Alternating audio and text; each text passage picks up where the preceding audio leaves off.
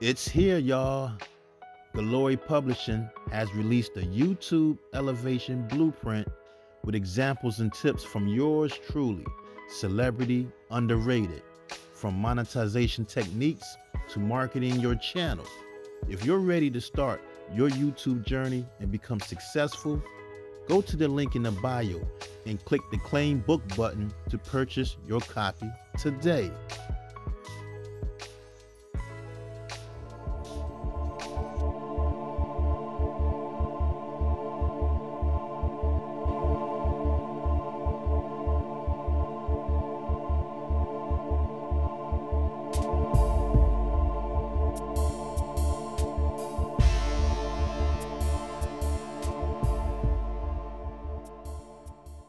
You know, there are some great singers with some phenomenal vocal ranges, from Whitney Houston to Adele. But here's the crazy part. They only can hit high notes to 4 octaves. It's hard to believe that Whitney only can hit 4 octaves. It seems like she can go higher than that, but I do know her mother, Sissy, can go higher, because that's her on the background on Aretha Franklin's song, Ain't No Way, in the background. But if you can go up to 5 octaves and over, that's a special gift for a singer. You know, Mariah Carey can do it. R&B singer Jean Carn can do it. Shanice can go up 5 octaves. Celine Dion, Tamar Braxton, Terry Ellis from the group In Vogue, and there's many more artists that can do that.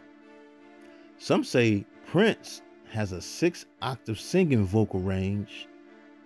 R&B singer Betty Wright went to 7 octaves on the song No Pain, No Gain. And R&B singer Shantae Moore has an 8-octave vocal range. Wow, that's crazy. But you know, one of the most famous singers that can sing in a 5-octave voice was Minnie Riperton. She could sing in a 5-octave range. They call her the queen of the whistle register, the lady with the unbelievable voice, the nightingale, songbird. But the whistle register, now the whistle register, also called the flute register, the whistle notes or bell notes, is the highest register of the human voice, lying above the model register and falsetto register. Her voice was an instrument. Minnie Riperton had a voice like no other. She can sing opera, jazz, pop, rock, R&B. She wrote her own songs.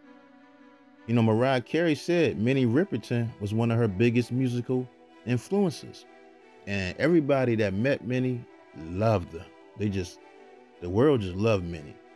Actor Denzel Washington said when he was in school, her Perfect Angel album saved him.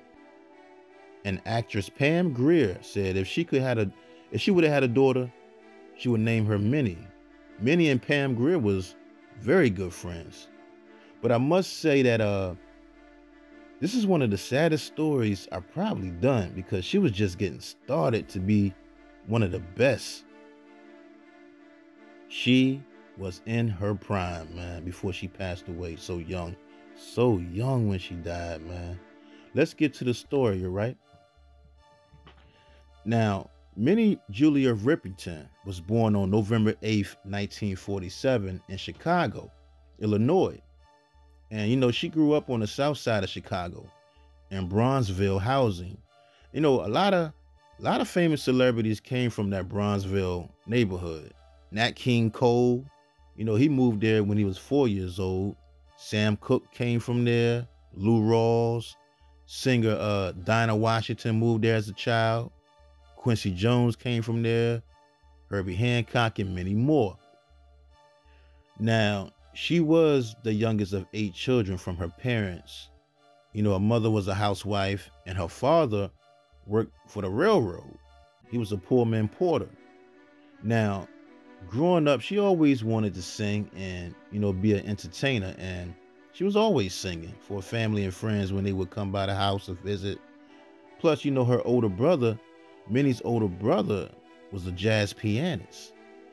But Minnie used to, she used to play outside and sing, make up songs when she was very young. She said in an interview she was hit by a car too and left a scar on her leg.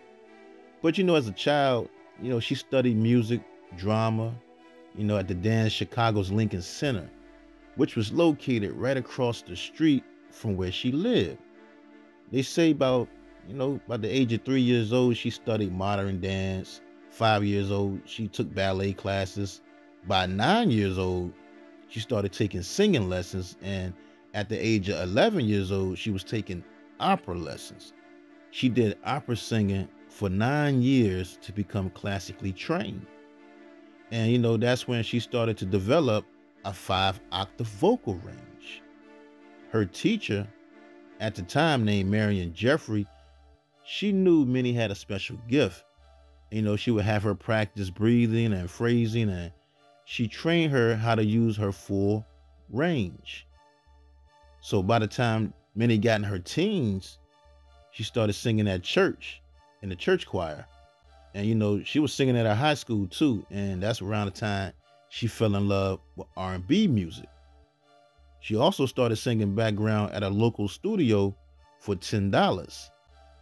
But during high school in 1963, around the age of 14 years old, is when she ended up getting her first record deal. She signed with a girl group called the Gems.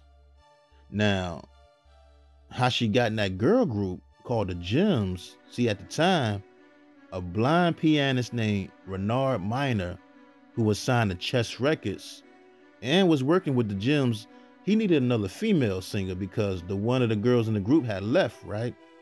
So that's when Renard Minor started searching for singers at high schools. And he had went to Minnie's high school, and he heard Minnie singing in the school choir and thought she sounded great, and asked her did she want to join the Gems. And once she got with the Gems, they put out some songs like That's What They Put Erasers on Pencils For. They had a song called I Can't Help Myself, another song called Can't Take a Hint. They released a bunch of material, but nothing really topped the charts. And that's when they started doing a lot of background for all the Chess Records artists. And they had changed their name from the Gems to the Girls 3 and Jess, and then to Dot and Me. I mean, they sung background on Fatella Bass, his song called Rescue Me. That was a big song that hit #1 on the R&B charts for 4 weeks and #4 on the Billboard Hot 100. They sung background on a song by the Dells called There Is. They did background for Etta James, Muddy Waters, Billy Stewart, Bo Diddley. I mean, all the Chess Records artists at the time, they were singing background for them. And, Minnie even went on the road and filled in for Etta James one time. And she said Etta James was a big influence on her too. And Minnie in that girl group she was in, they were still trying to make it and be successful as a group. And they had put out another single called My Baby's Real. They had changed their name again, going by the name The Startlets. But, they just couldn't get a hit record. It just didn't happen for them. So, the group broke up. And plus, really, Minnie was just a talent. She's just too talented over the rest of the girls in that group. Her voice was just too good. And she ended up, now Minnie stayed with Chess Records while the other girls left. They kept her around. To keep Minnie around, they gave her a job as the front door receptionist and part-time secretary at Chess Records because they knew she was a special singer with that vocal range she had. They wanted to do something with that voice. Now, Minnie also got into acting, and she did a Coca-Cola commercial because Chess Records, they had their own radio station at the time called WVON, and she would do jingles for them and everything. And she was taken under the wing by Billy Davis. Now, Billy Davis was an A&R director for Chess Records at the time, and that's when they started working together, him and Minnie. And he changed Minnie's name to Andrea Davis. And that's when she released a song called Lonely Girl and another song she had called You Gave Me Soul. But after that, Leonard Chess' son, Marshall Chess, he started his own label called Cadet Concept Records, and he wanted to put a group together. The group he wanted to put together was an interracial band that did psychedelic soul jazz type of music, right? And the name of the band was called Rotary Connection, because at that time it was the mid late 60s, and it was the hippie and psychedelic era. Jimi Hendrix and all of them, the Doors, all of them. And Marshall Chess, he had asked Minnie to be the lead singer for Rotary Connection. They started working, and they did over 6 albums. And they opened up for legends like Led Zeppelin, John Lennon, the Rolling Stones, Janis Joplin, and even went on the road as the backing band for Muddy Waters and Howlin' Wolf. And it was around that time too that Minnie met her future husband, songwriter and producer Richard Rudolph. Now, how they met, Minnie was with her band, Rotary Connection, performing at a theater that he was managing. Richard was managing the theater, and after the show, the first moment they saw each other, it was love at first sight. The first moment he saw her at the top of the stairs as he was walking down, it was just a connection. And she just stood there looking at him, and he was looking at her. They locked eyes. It was just love at first sight, and the rest is history. And during those days though, man, in the 60s, racism was still bad, real bad.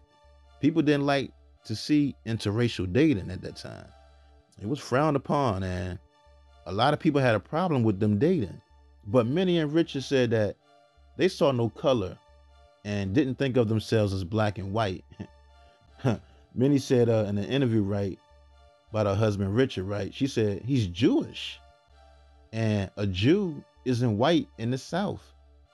And when she first saw him at the time, she was seeing 3 different guys, but she wasn't having sex with each one of the guys she saw. She just saw each guy for a different reason.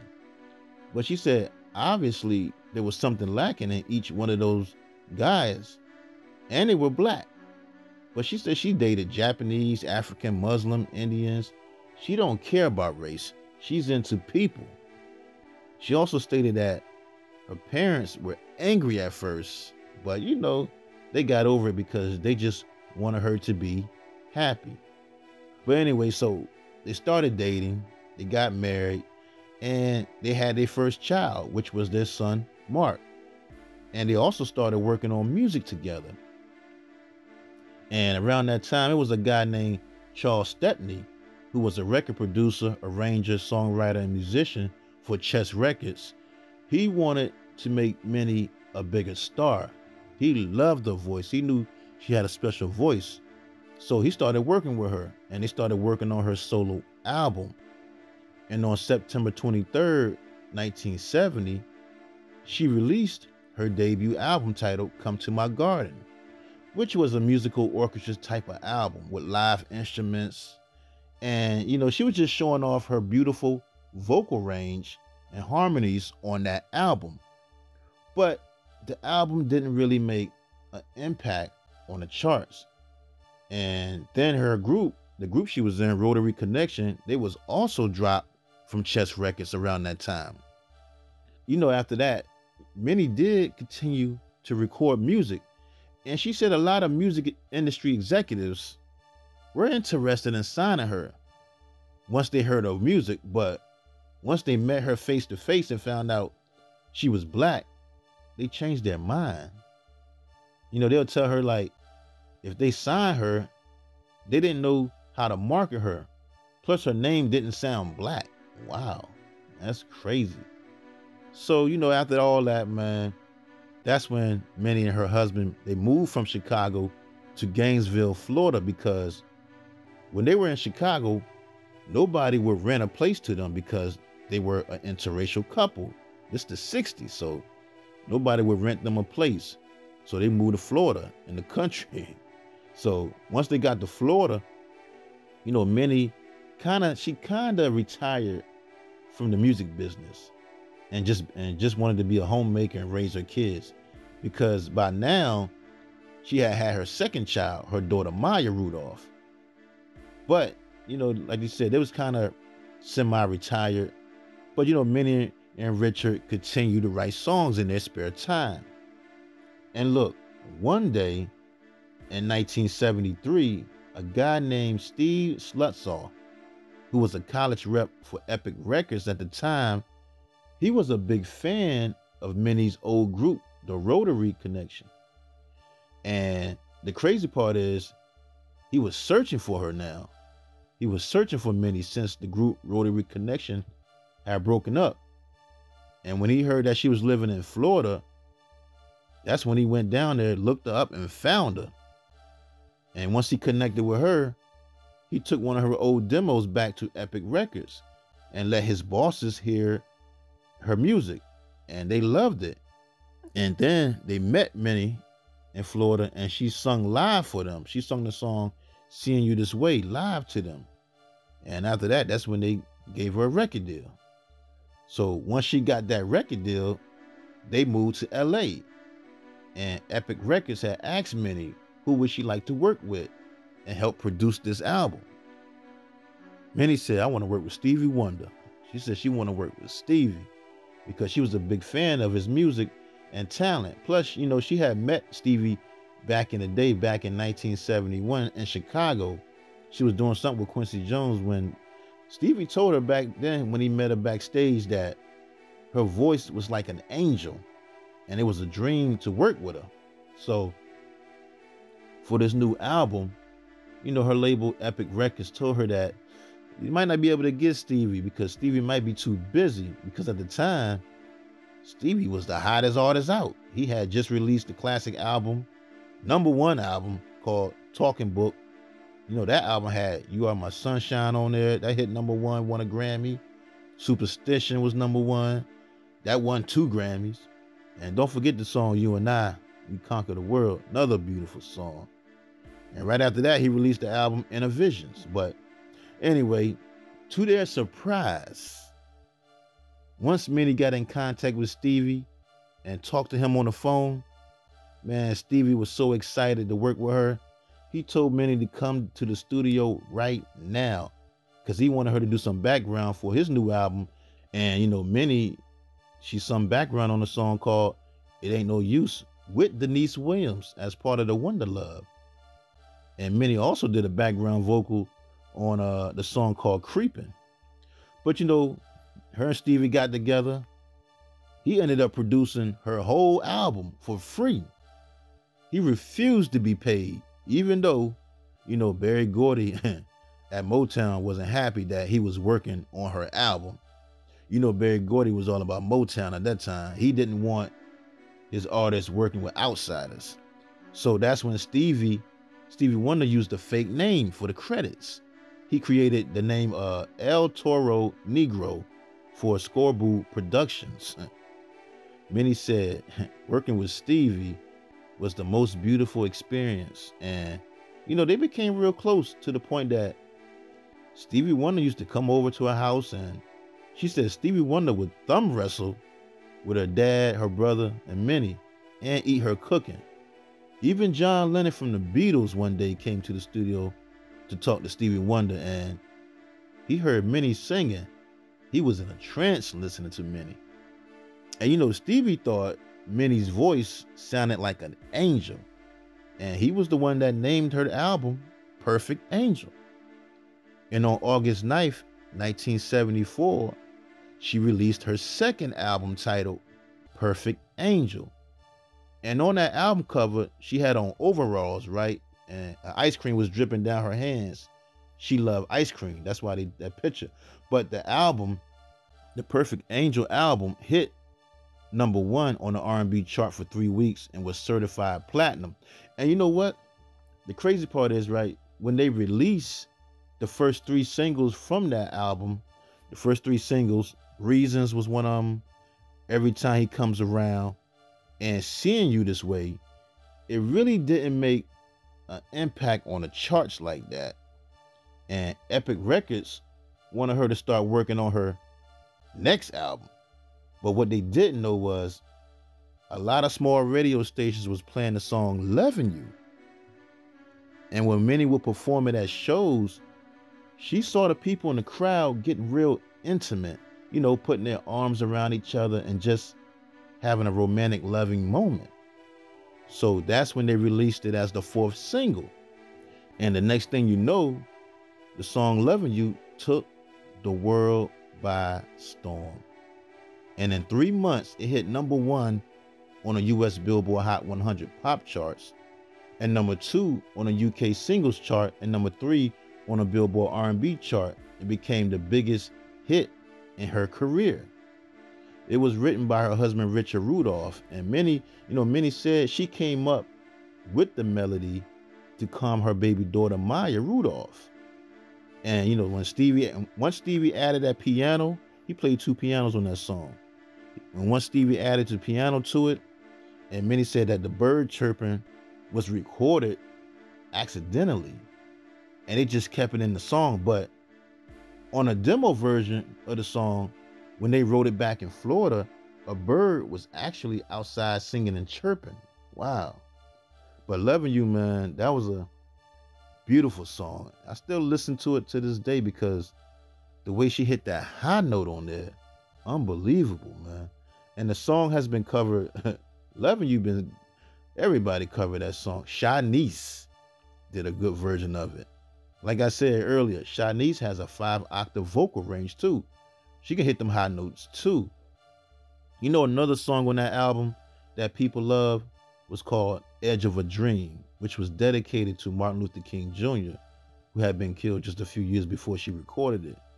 Now, that same year, she also did a song called If I Ever Lose This Heaven with Al Jarreau and Leon Ware on Quincy Jones' album Body Heat. But after that, she started working on her next album because her label wanted to catch that wave while she was still hot from the Perfect Angel album that Stevie had just produced for her. And they wanted to work with Stevie Wonder again. But see, Stevie was just too busy this time around. He was working on his album, Songs in the Key of Life, which I think is one of the greatest albums ever created in music history. And still on that album, Songs in the Key of Life, Minnie did sing background on the song Ordinary Pain. But for her next album, they couldn't get Stevie. He was just too busy. And on May 22nd, 1975, she released her 3rd album titled Adventures in Paradise. And that album hit #5 on the Billboard Top Soul Albums chart and #18 on the Billboard 200 chart and went certified gold. And look, right on that album cover, right, you'll see Minnie sitting next to a real lion. But here's the crazy part, because she was almost killed by a different lion on a photo shoot. Now, the story with that incident goes, right, because see, her label, Epic Records, thought it would be a good idea to shoot a commercial for her album, but they wanted the same setup like the album cover with the lion, but they just wanted to shoot a live version with her sitting next to the lion. And Minnie agreed to it, as she was like, yeah, we can do it as long as you get the same lion for the album cover. You get the same lion from the album cover, that's cool, because he was actually a nice, well-behaved lion. So on the day of the shoot, when she walked in, Minnie said she could tell that this was a different lion. And while sitting next to the lion, the lion looked at her and jumped on her, but the lion's handlers and her husband tamed the lion.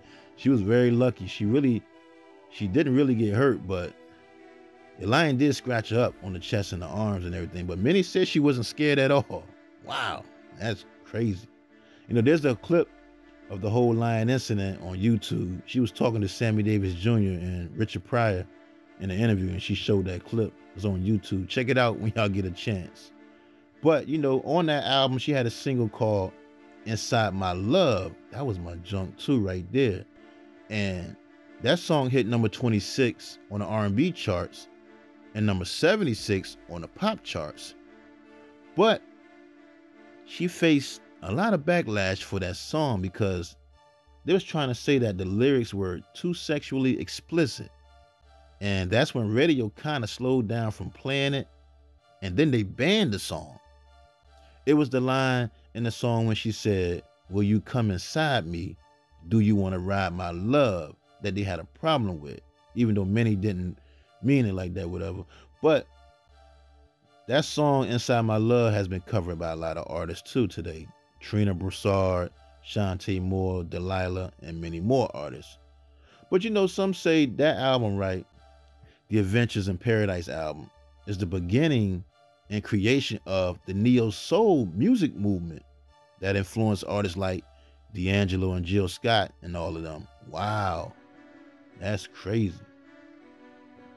After that, 1976, she attended the Flip Wilson Show 1-hour special called Flip's Sun Valley Olympiad, which was his comedy version of the Winter Olympics, right? She attended that. And while there, Minnie had told her husband about a tiny little lump in her breast. So, after the Flip Wilson show, she had went to go see a doctor. And, they just thought it was nothing. But when they did the biopsy, the doctors told her that that lump was breast cancer and had been metastasized. Now, what does it mean when cancer metastasizes? It's cancer that spreads from where it started to a distant part of the body. And for many types of cancer, it's also called stage 4 cancer. The process by which cancer cells spread to other parts of the body is called metastasis. The doctors thought she should have a mastectomy ASAP. They wanted her to remove her right breast immediately. And Minnie did, she went and got another opinion, a second opinion, but they told her the same thing, that she should get a mastectomy ASAP. And it's crazy because at the time, she was in good shape. Her health was flawless. She ate right. Her music career was starting to skyrocket and everything. But, she got to thinking like, man, she want to be here for her kids. So a couple of days later, she went and had the mastectomy done. She removed her right breast. She had the surgery. But here's the crazy part, though. The doctor, the oncologist, said it was too late and said that the cancer had already spread into her lymph nodes and gave her 6 months to live. Wow, that's sad, man. But Minnie was strong and she didn't let it get her down. The only thing she was worried about was leaving her kids. And she just couldn't understand how she got breast cancer because she didn't smoke, she didn't drink, she ate right, worked out and everything. And I guess a lot of people that was close, the people close to her, around her, was saying that she should keep the news quiet. But Minnie felt that she wanted to bring awareness to it and tell women to go get a checkup. So she became one of the first celebrities to go public with a breast cancer diagnosis. She first spoke about it publicly that same year in 1976 to Flip Wilson. Flip Wilson was filling in for Johnny Carson on the Tonight Show. She was telling him that she was suffering from breast cancer and had surgery. And at the time, Flip Wilson was the honorary chairman of the American Cancer Society Cancer Fund. But here's the thing. She didn't tell nobody that she had 6 months to live.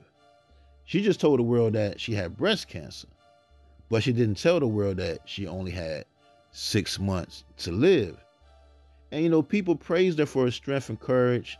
President Jimmy Carter presented the American Cancer Society's Courage Award to her at the White House. And, she also became a spokesperson for the American Cancer Society. She started doing chemo. Months later had passed by. And you know what? She felt great and continued with her career. She started to feel good because she started smoking marijuana, which helped her with the cancer. Because the medicine the doctors was giving her would make her sick. It'd make her gain weight and just made her feel depressed for weeks. And she didn't want to feel like that, so she smoked marijuana. It was the doctors that suggested that she try marijuana because it takes away the nausea caused by the chemotherapy. It relaxes you. And, she felt better. Minnie felt better and started eating healthy. She was working out, exercising more. She was already doing this anyway. She loved playing tennis. She was good friends with tennis legend, rest in peace to Arthur Ashe. And she was working on a clothing line. She was just looking up to good things that was coming in her life at that time. And in 1977, she released her fourth album titled Stay in Love, a romantic fantasy set to music, which was more full of, that album was more full of disco style type of music, because disco was the top genre at the time. This is 1977. And this album didn't really top the charts though. Even though she did have a Stevie Wonder collaboration, which was the song called Stick Together that hit number 23 on Billboard's Hot Dance Play. And guess who did the background vocals for that song? Actress Pam Grier. Wow. Minnie and Pam Grier became good friends after Bobby Womack introduced them to each other. Her and Pam Grier used to hang out and they used to do all types of stuff. They was good friends, man. But, overall, that album was a failure because Epic Records didn't really promote it. And, they didn't let her be more creative. So that's when she decided to leave Epic Records. And she signed with Capitol Records. Capitol gave her $1 million contract. Now with Capitol Records, on May 9th, 1979, she released her fifth album titled Minnie, which hit number 5 on the R&B charts and hit number 29 on the pop charts. But the first single, Memory Lane, is probably one of my favorite Minnie Riperton songs. Back Down, Memory Lane. Family used to play that all the time, man. Her voice just sounded so beautiful on that song. And if you listen to the lyrics, it was almost like she was saying goodbye to her husband in that song or something. Like she was saying goodbye to the world. It's a beautiful, sad song to me. And look at the music video to Memory Lane. She just looked so sad to me, man. But she continued to perform, but then her arm was giving her problems. Her arm started hurting so bad. And that's when she discovered she had a tumor in her right arm, which started causing her problems. Then, during that chemo, that caused her hair to fall out, and Minnie refused to wear a wig. But like I said, that chemo, man, would just make her so sick. She was dealing with so much pain around that time of that album, Minnie. And, the people that was close to her said they don't know how she dealt with it. But she was so strong. Minnie was a strong woman that was fighting for her life to live, man. And like I said, she didn't tell nobody that she really was dying because she didn't want no pity or sympathy from fans when she released her music. She wanted them to buy her music because they liked it, not because of her terminal illness. She didn't tell her family or close friends that she was really dying. Not even her parents knew because she didn't want to worry them. That's how Minnie was. Her mother said, Minnie's mother said that she didn't even know her baby girl was dying because she called her twice a week. And every time she talked to Minnie, she was just so happy and cheerful. That was Minnie's spirit. She just didn't want to leave her kids, man. Minnie loved her children. But on July 12th, man, 1979, 10 o'clock in the morning, Minnie Riperton died in the arms of her husband, Richard. Wow, man. They say she was listening to a cassette of a song that Stevie Wonder had written and recorded especially for her when she passed. Wow. Her husband, Richard, said the hardest thing to do was telling their kids that she was gone. And it's sad because Minnie died on July 12th and her daughter Maya's birthday was on July 27th. Minnie was strong, man, because she lived a little over 3 years from that day. The doctors told her that she only had 6 months to live. You know, in 1980, Capitol Records did release her final album titled Love Lives Forever. But you know, Minnie, man, she was a special gift, man. And I would love to see a movie or an official documentary about her life or an autobiography book. You know, after she passed away, Chicago Housing Authority changed the Princeton Apartments to Minnie Julia Riperton Apartments in honor of her. That's big right there. That's big. And you know, her daughter Maya Rudolph was 6 years old when Minnie died. But she turned out to be a great actress and comedian, though. You know, she was on SNL, Saturday Night Live. She did a good job. And she can sing, too. Maya Rudolph can sing, too. Now, Minnie's son, Mark Rudolph, he was 11 years old when Minnie died. And now he's in the music industry. And he can play over 25 different musical instruments. Wow. But, man, Minnie, she was a perfect angel. With that voice, she had a one-of-a-kind vocal voice, man. Wow. So young. She was only 31 years old. 31 years old, man. Rest in peace, Minnie Riperton.